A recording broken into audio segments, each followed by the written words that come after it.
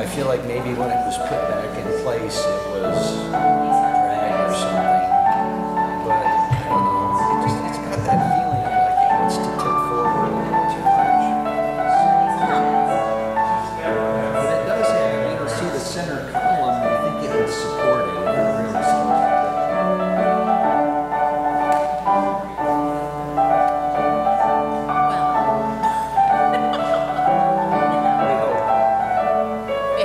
Maybe we need to add some weight to the back, right?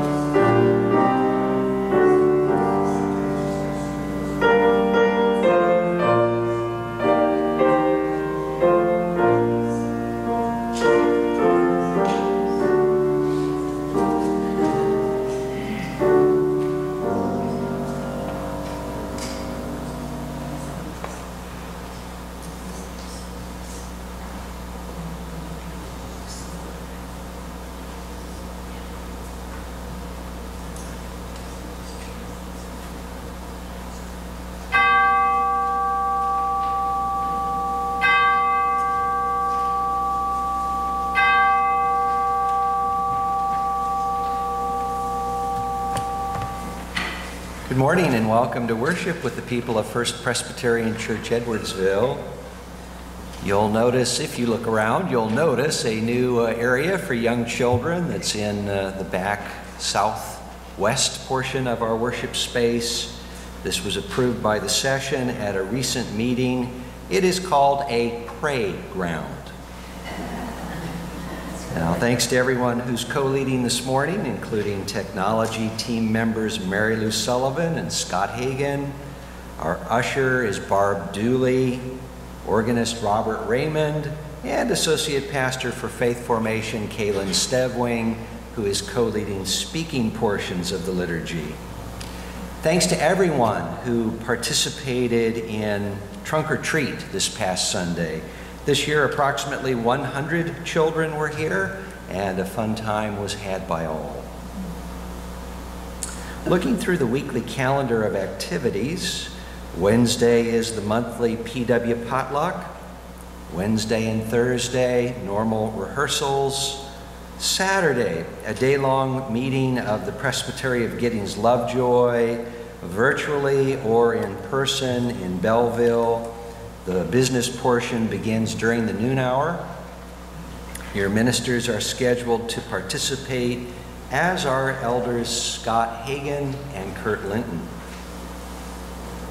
Today we launched the 2024 Pledge Campaign with the theme, Grace in Action.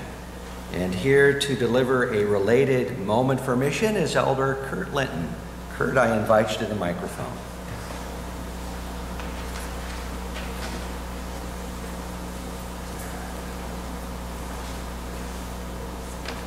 Good morning. Jerry Barber asked if I would speak and give my support for the annual pledge drive. I said yes. Then I thought I would get up and say, I support our annual pledge drive. And I hope you will also. Then I'd say thank you and go sit down. But after some thought and prayer, I did not think Jerry nor Pastor John would be very happy. I don't think John would say much, but Jerry scares the heck out of me. So I prayed asking, what have I done? What should I say? I was hoping that I would wake up in the morning and a written speech would be on the kitchen table. Instead, my mind wandered and I had different thoughts that kept me awake at night. The theme for this year's pledge drive is Grace in Action. Our pledges go towards building maintenance, local missions, church worship, youth activities, and everyday expenses and staff. While on vacation in Florida, my thoughts turned to all-inclusive vacation packages. That's where you pay one price that covered your transportation, room, meals, entertainment, and refreshments. I then thought our church is like an all-inclusive package. We receive God's grace, Christian nourishment, God's word, and forgiveness. And we have an extended family that prays for us. All-Star Game. I was thinking of the 1963 Major League Baseball All-Star Game. As you can see, my mind really wandered. In '63, the whole National League infield was covered with St. Louis Cardinals. And when I think of First Presbyterian Church of Edwardsville, I think of our all-star staff. John, Kaylin, Annis, Robert, Beth, and Jim. This is truly a staff of all-stars. We are blessed. Our pledges allow us to have a great staff. Opportunities. Now where's my mind going? As you are aware, expenses increase each year, and so should our pledges. But we don't always have the means. I increase my pledge every year, but I know it's not enough. And I need to figure out where to find the funds to increase my pledge. I decided to give up smoking cigars. Well, that is not truthful. Many doctors suggested that I stop. So then I decided. However, that became an opportunity to save a little money and put towards my pledge. Please give some thought and prayer to your pledge. Maybe you can find some opportunities also. Thank you.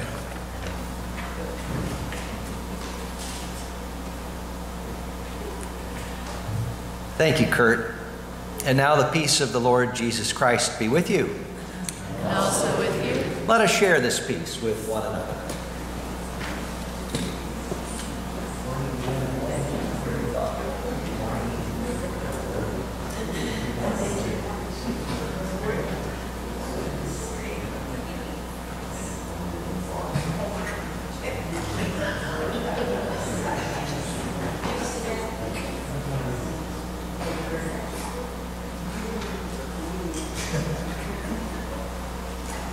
Now we continue to prepare our hearts and minds for the worship of God.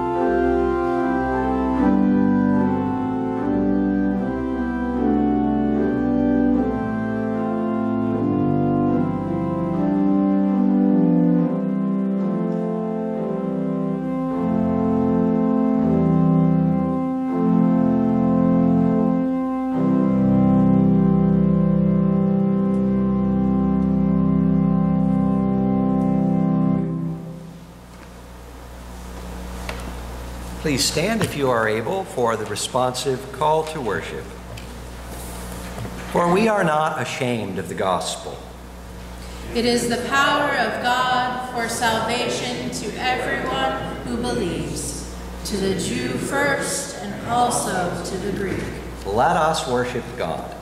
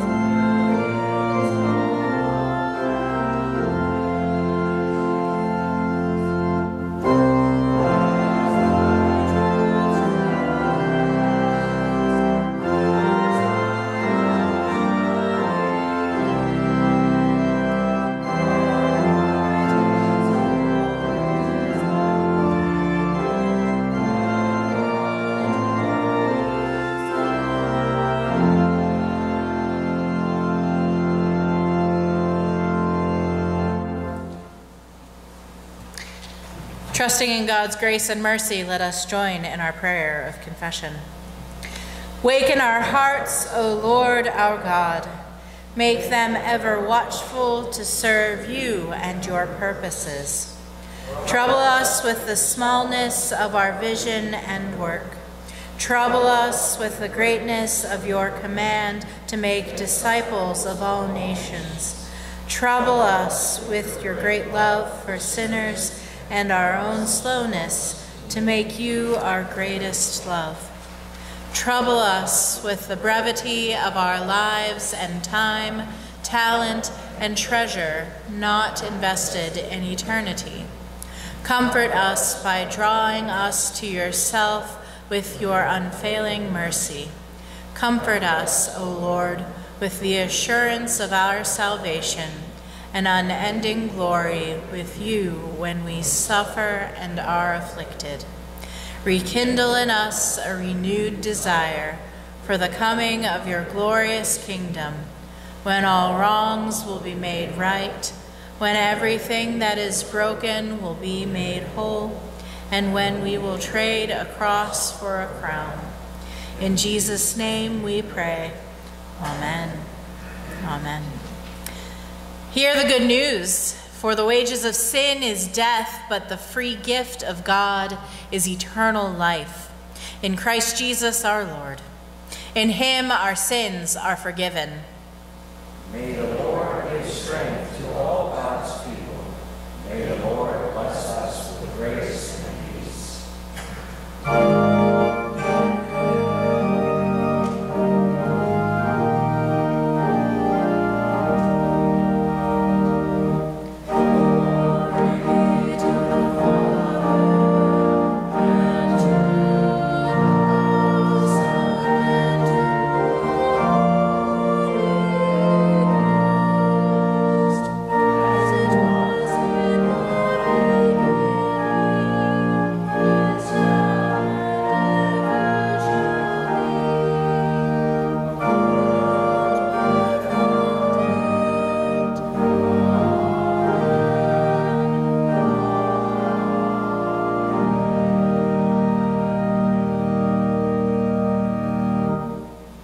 Please be seated and join me in our prayer for illumination. Guide us, O God, by your word and Holy Spirit. In your light may we see light. In your truth may we find freedom. In your will may we discover your peace. Through Christ our Lord. Amen. Our first scripture reading this morning comes from Genesis chapter 37. Listen for the word of God. The man said, "They have gone away, for I heard them say, 'Let us go to Jonathan.'" So Joseph went after his brothers and found them at Dothan. They saw him from a distance, and before he came near to them, they conspired to kill him. They said to one another, "Here comes this dreamer. Come now, let us kill him and throw him into one of the pits. Then we shall say that a wild animal has devoured him, and we shall see what will become of his dreams." But when Reuben heard it, he delivered him out of their hands, saying, "Let us not take his life." Reuben said to them, "Shed no blood. Throw him into this pit here in the wilderness, but lay no hand on him, that he might rescue him out of their hand and restore him to his father." So when Joseph came to his brothers, they stripped him of his robe, the long robe with sleeves that he wore, and they took him and threw him into a pit. The pit was empty. There was no water in it. Then they sat down to eat, and looking up, they saw a caravan of Ishmaelites coming from Gilead, with their camels carrying gum, balm, and resin, on their way to carry it down to Egypt. Then Judah said to his brothers, "What profit is there if we kill our brother and conceal his blood? Come, let us sell him to the Ishmaelites and not lay our hands on him, for he is our brother, our own flesh." And his brothers agreed. When some Midianite traders passed by, they drew Joseph up, lifting him out of the pit, and sold him to the Ishmaelites for 20 pieces of silver. And they took Joseph to Egypt. The word of the Lord. Thanks be to God.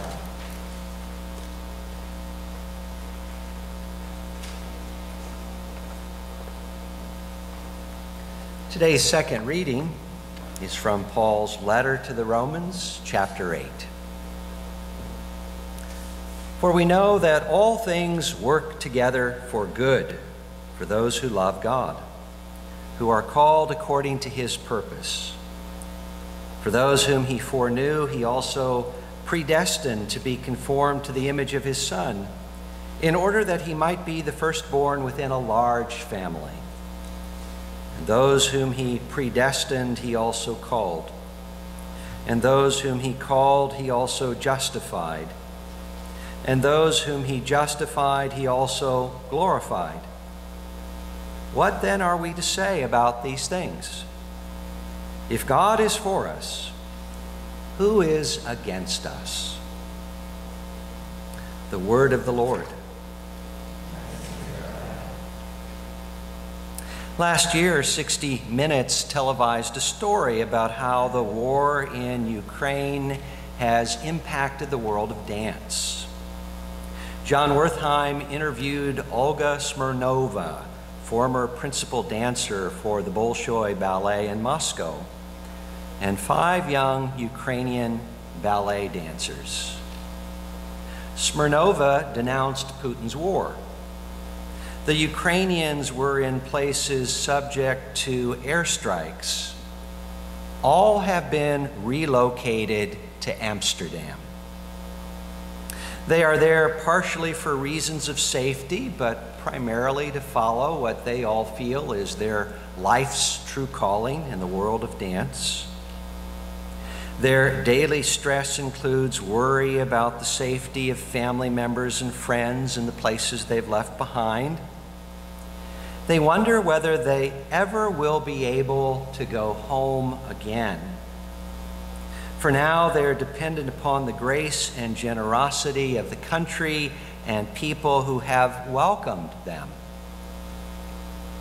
Ted Branson is the artistic director of the Dutch National Ballet. He knows all of these people, and he offers a hopeful interpretation of his nation's show of solidarity. Dancers will go on. Choreographers will go on. The work will continue. Theaters, ballet companies, they have survived worse. They have survived famines, revolutions, 2 world wars. I think they will survive this. The ballerinas in Amsterdam and their hosts highlight something that is summed up by the Apostle Paul in today's key verse. Not everything that happens in our world or life experience is good. But for those who love God, who are called according to God's purpose, things still can work together for good. Sometimes we are the ones who need to be reminded of this. Unanticipated challenges emerge that threaten to keep us from our goals. Unforeseen circumstances conspire to place us on a path that we did not choose to travel. And then one day, it's as if light breaks through the darkness and we see that we have arrived at our true destination. Providence is a word that theologians use to describe this sort of experience. We've talked about it before. We see providence at work in the stories of many of the Bible's greatest characters. For example, there's the story of Joseph, a portion of which Kaylin read for us. And you will recall his roundabout journey to his life's true destination. Paul, on his journey, also took detours he never imagined at the beginning. Christ led him on missionary journeys to many places, during which time Paul reminds us he suffered whipping, beating, stoning, prison, shipwreck, exposure, hunger, and thirst. Now, in his letter to the Romans, Paul reflects upon the meaning of all that suffering. And here he pens one of the most quoted sentences in the Bible. We know that all things work together for good for those who love God, who are called according to his purpose. We may find it difficult to believe Paul's words, especially when we contemplate senseless death or needless suffering. Just 2 weeks ago in northern Illinois, a 6-year-old boy was stabbed to death. The man who did it was motivated by hatred of Muslims. This week there was a mass shooting in Lewiston, Maine.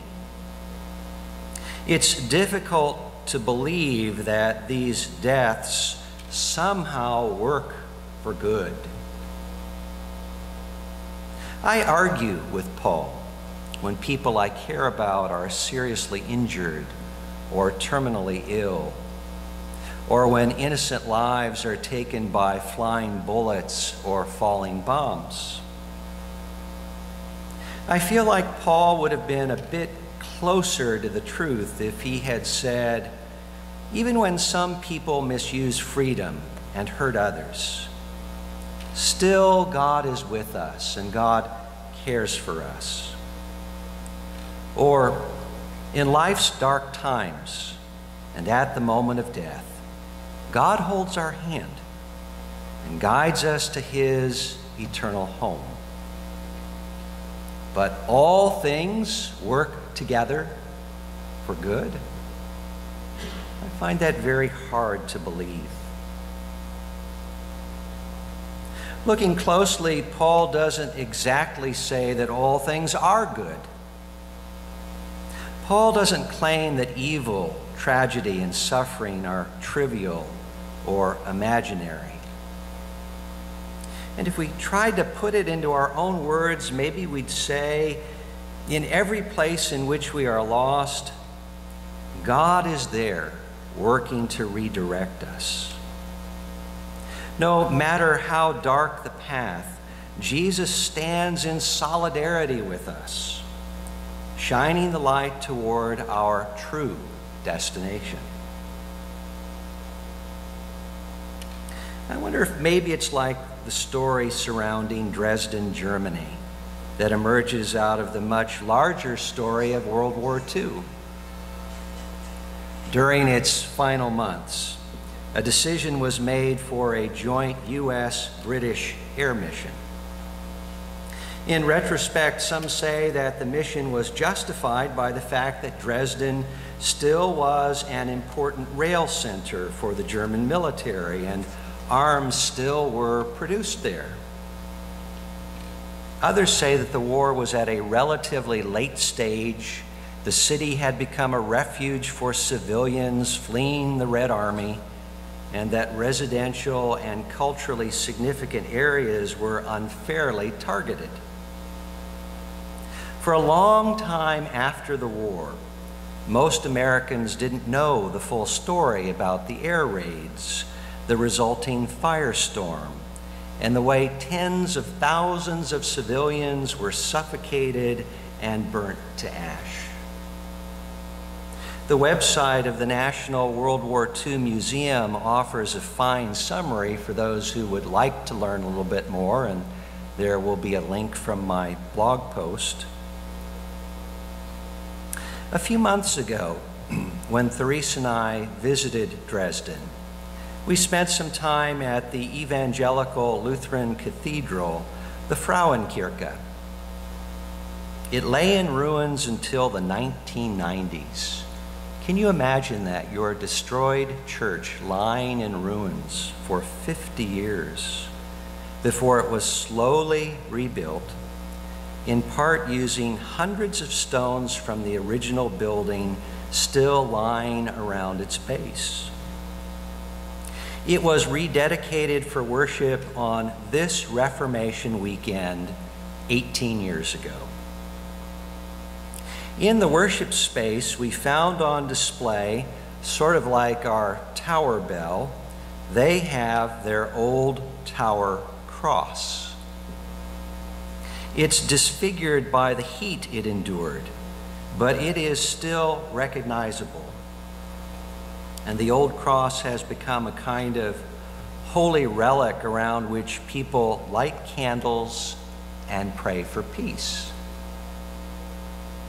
The new tower cross on top of the building has a very different story. It was constructed by Alan Smith, a British goldsmith from London, whose father, Frank, was a member of one of the air crews who took part in the bombing of Dresden. He made it as an act of contrition, reconciliation, and reparation. When it was installed in June 2004, the external structure of the Frauenkirche was completed, and for the first time since the last war, the completed dome and its gilded cross grace the skyline. While inside, I listened to a member guide of the church commenting on the tragedy of war, the power of reconciliation, and the hope that the story of their church holds for us when we feel despair about the state of our world today. As impossible as it sounds, by God's grace and in time, enemies can become friends. The state of the world can feel disastrous to a degree that makes any preacher's words of consolation feel very empty.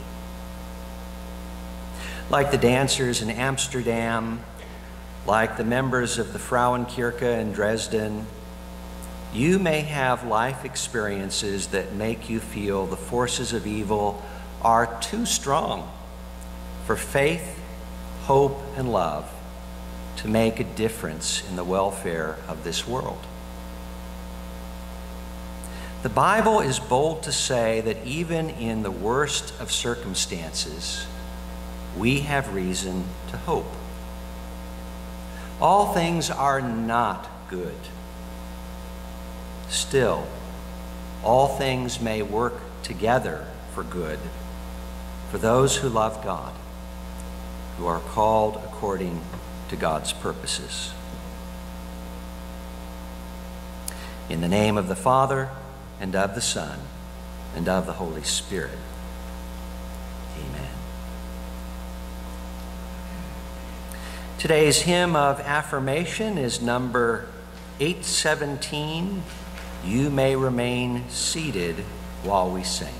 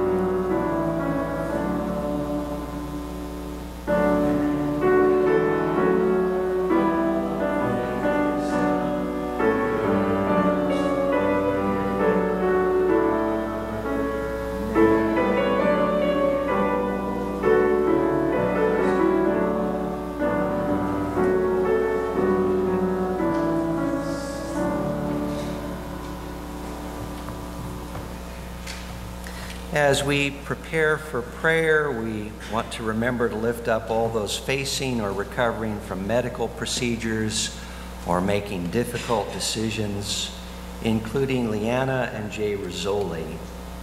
The Lord be with you. And also with you. Let us pray.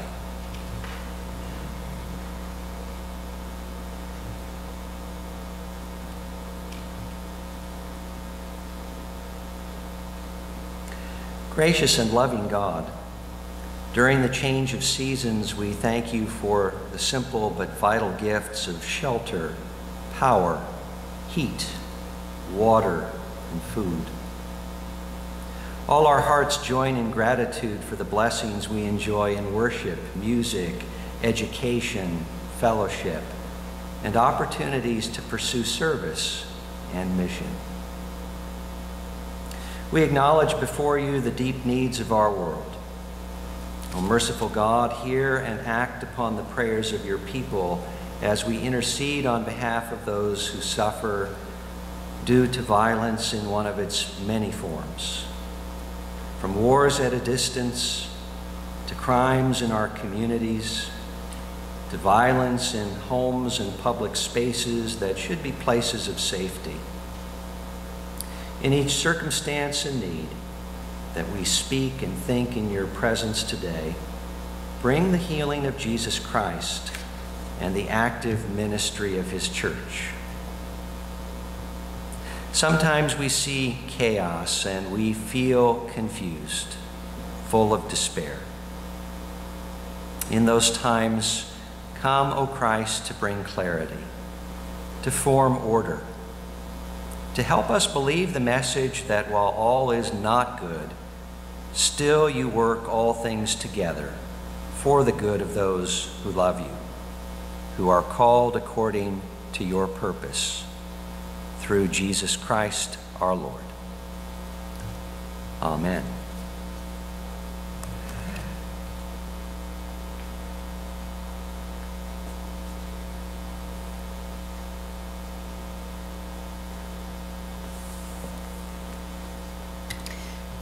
Join me in our call to offering.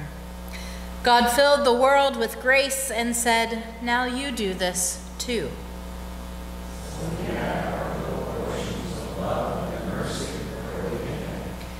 God emptied God's self in love and said, "Now you do this too." So we form out as much love as we dare for our neighbors as ourselves. Sometimes when we are weak and weary, we need to receive gifts of grace, like the lost son received from his loving Father. Grace received is a joyous and wonderful thing. Those of us who have received grace are called, insofar as we are able to share that grace with others. As an expression of grace and act, we ready dedicate our time, talents, and financial treasures to the Lord.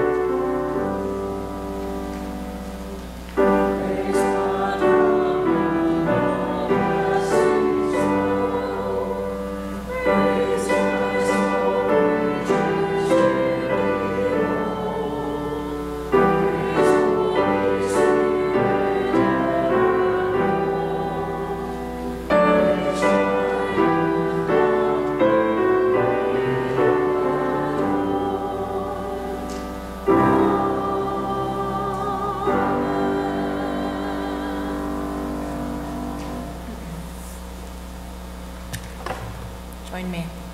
Gracious God, you hovered over the waters at the beginning, poised to make something new. Do the same now. Hover over still forming intentions for pledges and give them form.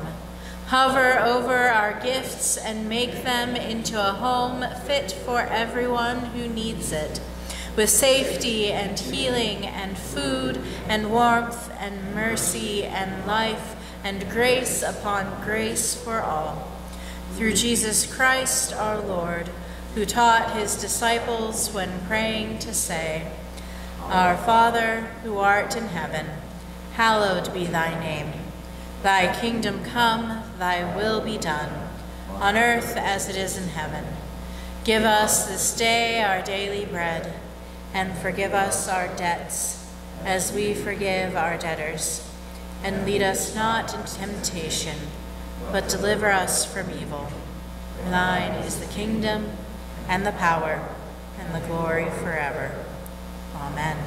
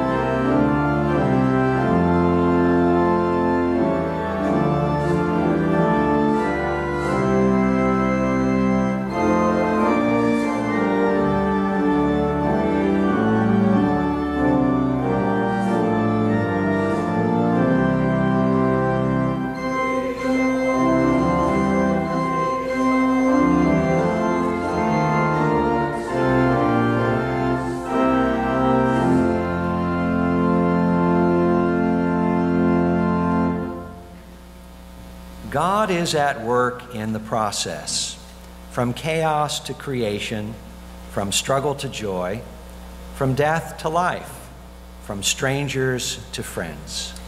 May the grace of the Lord Jesus Christ, the love of God, and the communion of the Holy Spirit rest upon us and go with us as we put grace into action.